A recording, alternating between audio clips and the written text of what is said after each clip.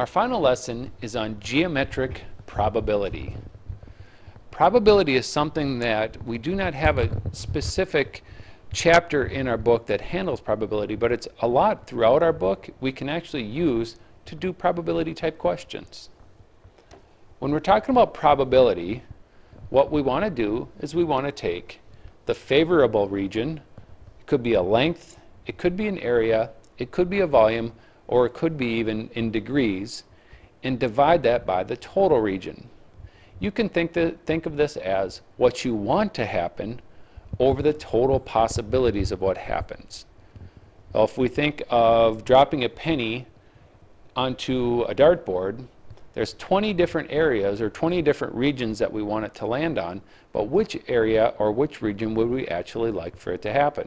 So we would have 1 over 20 because we want it to land in 1 out of a total of 20 possible. Let's look at that as a part of when we talk about geometry. The first thing we need to be able to do is calculate the sector or the area of a sector. A sector is a region of a circle bounded by a central angle.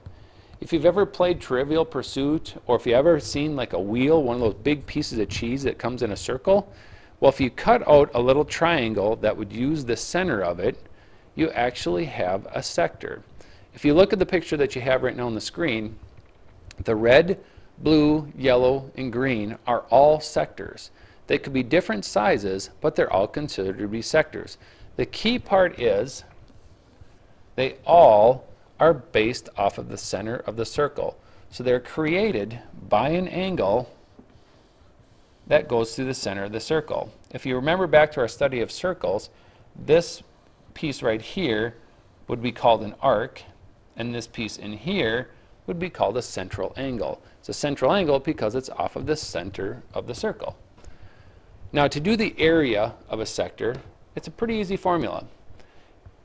If you just for a moment cover up this part of the formula and pretend it's not there, well, pi r squared is just the area of a circle. Then we put n over 360. N is the number of degrees of a sector. If I wanted to find the area of the yellow sector, and let's say the yellow sector had 60 degrees, I would just put that 60 right here in place of the n. So the degrees will go where the n is, and the r will obviously be the radius. Let's try one. Find the area of the green sector if the radius is 5 inches long. The green sector is 135 degrees. The area would be 135 over the possibility of 360 degrees, that's a whole circle, times pi radius squared. We have 135 over 360 times pi times 25. Now, hopefully you've gotten to be a little bit better with your graphing calculators, because it will be very important and become very useful in doing these types of problems. Using your calculator, you can reduce the fraction of 135 over 360 all the way down to 3/8. 3/8 is a lot easier to use than 135 over 360. Now, it is next we want to multiply, so we have pi, a 25, and a 3. We can multiply all of those together and get 75 pi over 8.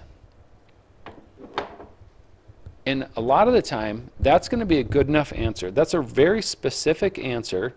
We know exactly what it is. If we all grabbed our calculators and we took 75 times pi and divided it by 8, everybody would be able to get the number 29.45.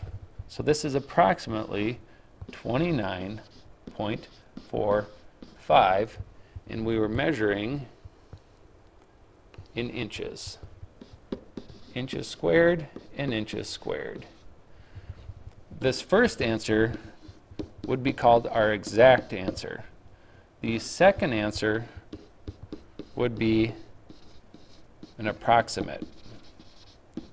So it all depends on what type of question it's asking you. Is it asking you for an approximate, in which case it's good to round, or is it asking you for the exact, in which case you want to leave pi in your answer because that is a very, very specific answer. Find the probability of a random dart hitting the green sector if the radius is 5 inches long.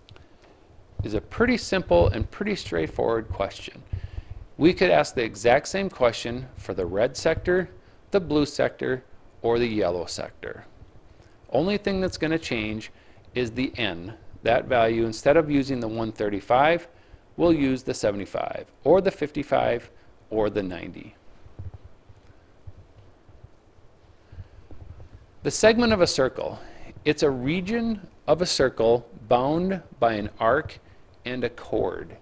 So this purple area here, that I'm kind of highlighting in blue as well, is made by drawing an arc, or excuse me, a chord. A chord goes across the circle, touches it on 2 points, and it connects and makes an arc. So the arc and the chord are making that segment of a circle, or sector of a circle. So find the area of the shaded region. The regular hexagon is inscribed in the circle with a diameter of 12. Therefore, we know that the diameter is 12. That's useful because it gives us a radius of 6. As we look at our figure here, I'm going to erase that 12.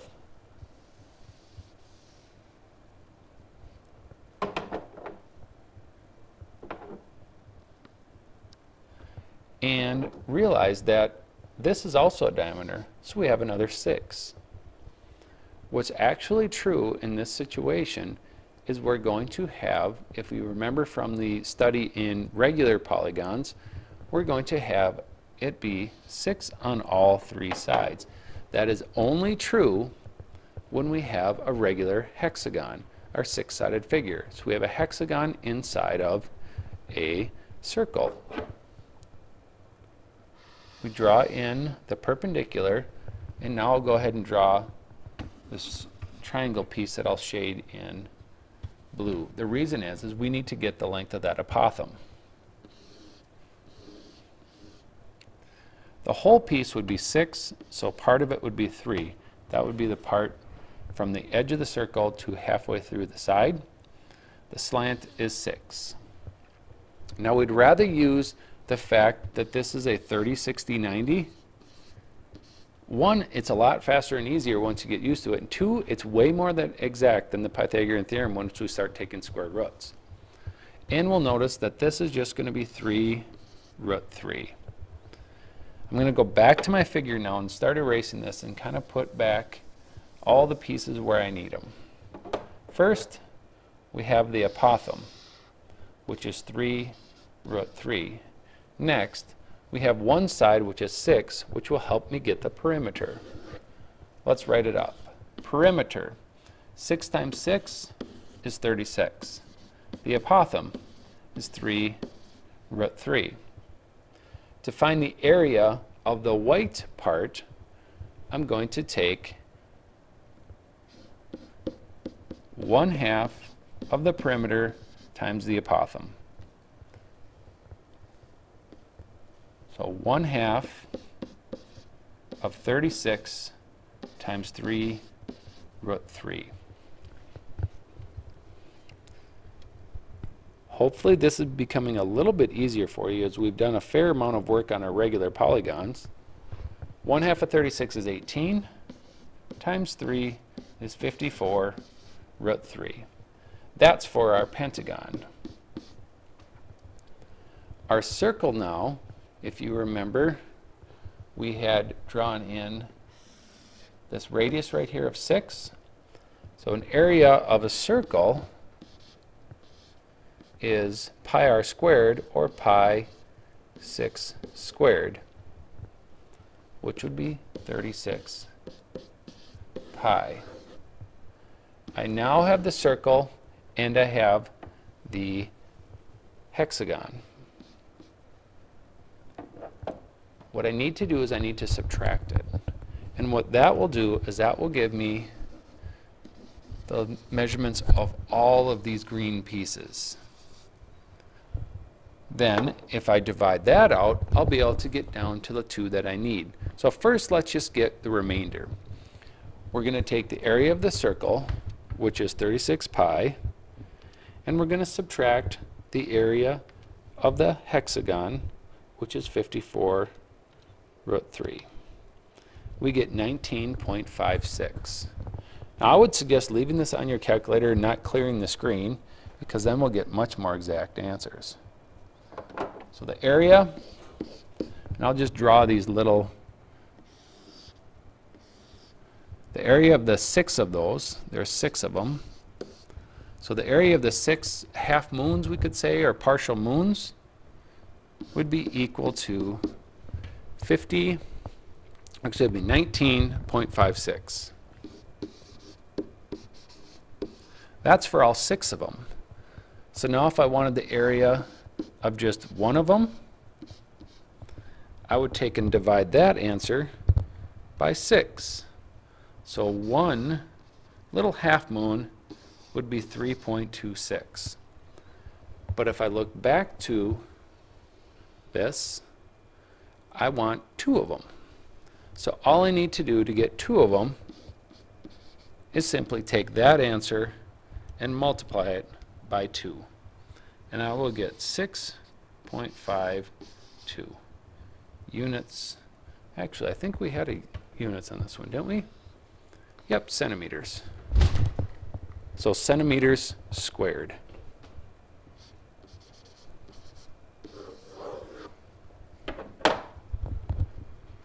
That's the end of everything for Chapter 11. If you had any questions on today's or anything else that we've covered during this chapter, make sure you ask, as we're getting close to taking our test.